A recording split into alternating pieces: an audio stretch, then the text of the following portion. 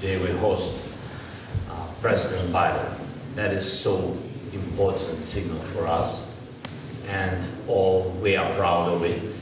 Thank you very much for coming, Mr. President. That is a huge moment of supporting of the Ukraine. And what can I say? I really appreciate that President Biden, American society, been from the very beginning of this tragedy, from the very beginning of this full-scale war, from the first days been together with us.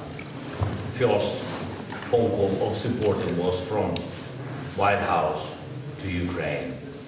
And thank you for your leadership. Thanks bipartisan support. Thanks Congress. I think that is a historical moment for our country.